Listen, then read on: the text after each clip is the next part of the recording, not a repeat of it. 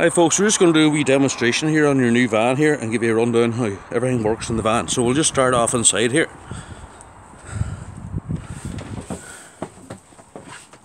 And the first thing we're going to look at here is your control panel. This is just inside the hab door. So you can see here you have your main 12 volt on and off. That's to switch the van on and off inside. That's it off, that's it on.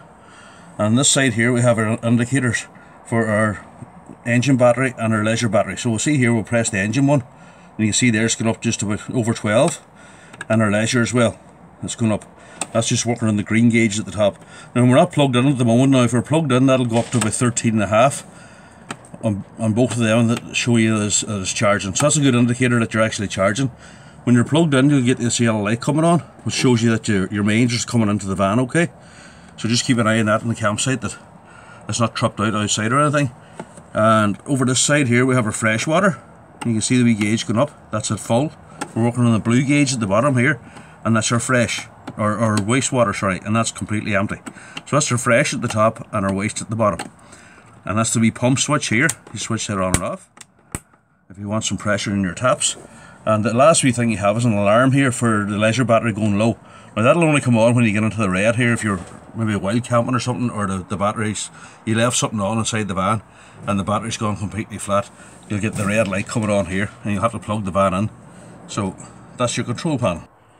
So the next thing we're looking at here is your fridge, and we're working here in this control knob here. At the moment here it's off, this is 0, and the first setting we have is gas. You just flick it onto gas and it'll ignite itself. There's no pushing buttons or anything, just flick it onto the gas and it'll come on. Now if the light stays solid, it's lit okay, and if it starts to flash, your gas needs to be switched on. The next one down then is your 220 volt mains, and the last one then is your battery that runs off the engine when it only works when the engine's actually running. So that's to keep your fridge cold when you're travelling. So that only works when the engine's actually running. And then over this side here you have just your temperature control, and then you have your fridge catch here, opens that way, and if you can see here now, it's got two wee recesses in it. The first one here, you can actually use that to vent the door. You can use that to close the door, and it'll leave a gap all around the door to let air in when you're not using the fridge. And that's the normal one at the back for locking. So you can actually use this front one here to vent the door, and always have that back that way before you close the door. So you don't want to damage this bit. So always have it that way before you close the door. And that's it, over and locked. And above that then you just have your oven and grill. And you can see it ignites that way there. That's your oven that way and your grill that way. And you can see the igniters flashing inside. And at 0 on the knob it's off. So your grill is that way and your oven is that way, and then off in the middle. And then around here to your hob, just normal gas valves. You're going to need an igniter or a lighter or something to light this, but you just push these in and out. And you can see there's a wee thermocouple safety on each of the rings. So if someone comes along and turns all these knobs around, no gas comes out until that's actually lit. So that's the safety on it. So inside your wardrobe here you just have that's the aerial, and it unlocks up here at the top. You can loosen that there wee locker there and push that up and down. And the bottom of your locker or your wardrobe, you have your 220 volt main trip, and that's the way it should be. It should be up the way. If it trips, it goes down, and to reset, just push it back up again. And you also have an extension here for your table. So we're just in your bathroom here now, and just give you a quick run at this toilet here. The toilet's fairly straightforward. You have your flush here. Just give it a push there and that flushes, and that opens and closes your shutter. And always have that closed. And then you'll get an indicator here when the cassette's full. You get a light coming on here to tell you that you need to change your cassette. So the next thing we're looking at here is your fresh water tank. Now you see at the moment I have the top of it and it's full to the top. Inside there, if you can see there's a wee stopper. You can pull that out there if you ever want to drain the water out of the fresh water tank. And everything else is just pipes and stuff. You have an overflow pipe here coming out. If you forget to pull out your hose, that'll overflow outside. And this is the wire here going to your pump, if you ever have to change the pump. And That's really it with your freshwater tank. So outside here now, what you have, if you're wondering what this is, that's just the exhaust off your heater. You'll come along here now. Now this fan has got airbags on it, and there's just little valves here at the side. You can put air into each of these here and put the same pressure on each side. Now the maximum pressure is probably about 60 psi, but you can run it at about 40 psi or so, and that'll blow up the bags, or you can let it down completely. But always try to keep at least 10 pounds of pressure in the bags. Don't let them go completely flat. It's just a rule of thumb to keep the rubber from getting damaged.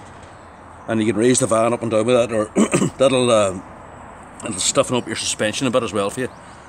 So we're going in here onto the boot here, the boot area, and what I want to show you here is we're looking in that wee hole there. We can see our red valve, and what that is there is your frost valve for your heater. Now at the moment the position it's in is up, and that's the way it should be, and that's the closed position.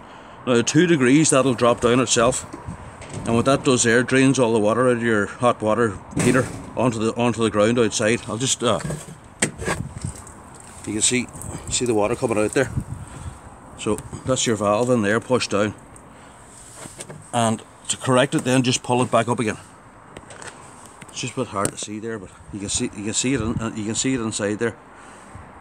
Now if you want to winterize your van yourself, what you would do is just push that down, and that opens your water system, and then open all your taps in between hot and cold with the pump off, and that'll drain all the water out of your taps. Now if it's very, very cold winter, like the -5, -6 sort of stuff, we'd recommend opening your taps between hot and cold and actually blowing into the taps just to push the extra bit of water out through that. So when you come back after the winter time, what you would do is you come back here and pull up your valve. Just make sure your valve's up the way, and open your tap on hot, and that'll fill up it'll blow the air out of the water heater out through your tap, and it'll give you your pressure will come back again. Now at any stage that won't stay up because it's too cold. You'll have to switch on the heating, and that sends a wee voltage down onto that valve and keeps it up. So if you ever get to that situation where it's too cold, don't be putting pegs or cable ties onto that. Just go in and switch on your heating, and it'll stay up first time. So we're just around here at your gas tanks. You can see you have your 2 11 kilogram tanks in here. It's fairly straightforward. If you want to loosen off, you can't see here now with the 2 tanks, but the hoses actually screw on. They're left hand thread, so they screw on anti-clockwise and they loosen clockwise. And we have a spanner here left for you as well. So that's how the hose goes on. That's a left hand thread on these when you're changing the pipe. So to loosen you have to go clockwise, and to tighten up you have to go anti-clockwise.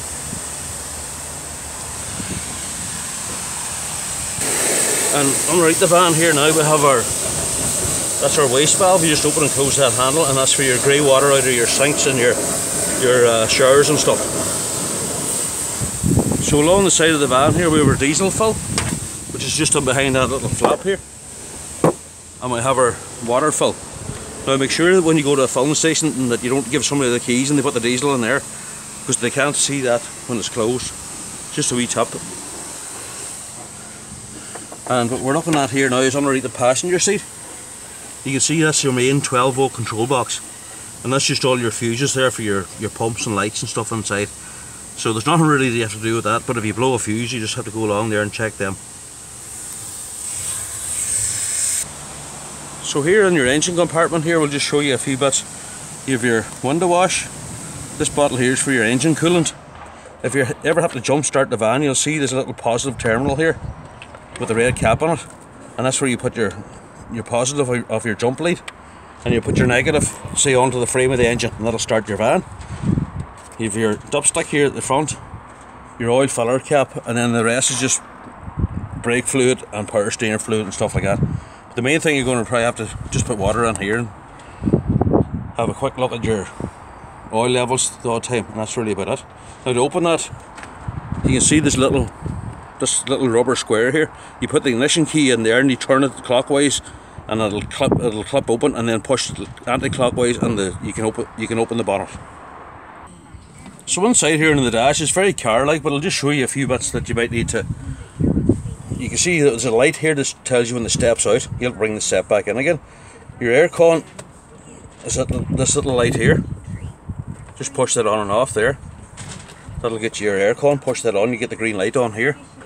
And across here then you just have your reverse camera, and you have cruise control and stuff on the steering wheel, and volume controls and stuff for your stereo. But the rest is fairly, you've put a storage on each side here. Your blinds, you just clip them on each side, pull that across, and they meet in the middle, they're magnetised. You just bring that back over and clip your clips back in again before you drive off. The side blinds, they just pull across like that. Same thing, they're magnetised there. And just bring them back in again and clip them back in. So all that there stuff's fairly straightforward. So we're nearly finished here now, but I'll just show you a couple of wee bits maybe that you haven't, might be handy to know. You can see here when you open this back skylight, there's wee locks here, and the actual leg of the skylight will go in there, and